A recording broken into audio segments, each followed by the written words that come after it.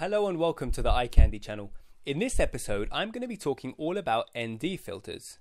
Now, ND filters are basically sunglasses for your lens, which allow you to maintain a constant shutter speed without having to change your shutter speed in any situation. All you need to do is spin the ND filter, and there you have it. Your image is exposed correctly. Without having an ND filter, you'd have to keep messing about with your camera's shutter speed or aperture, etc., which we sometimes don't want to do because there are rules. There are certain rules that you don't really want to break, like the 180-degree rule, which says that if you shoot at 25 frames per second, you want your shutter speed to be exactly double that, 1/50th, in order to maintain like a motion blur. Basically, what is a motion blur? Motion blur is when you have movement in a frame, and you want to make sure that in between those movements you can actually see some motion. It makes the footage look very natural.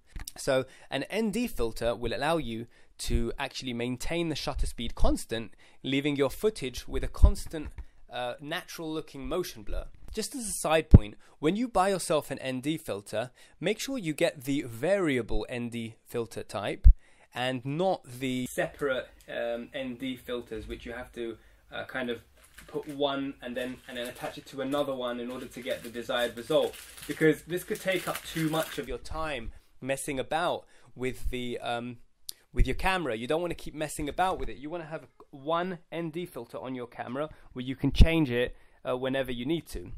Another tip is make sure you get an ND filter which is as big as possible, meaning the diameter of it should be as big as possible. And even if your lens is like a 72mm, you should still get an ND filter which is even bigger in case you ever decide to buy a new lens which is bigger, because a big ND filter can even fit on small lenses, and you do that by using step-up converters.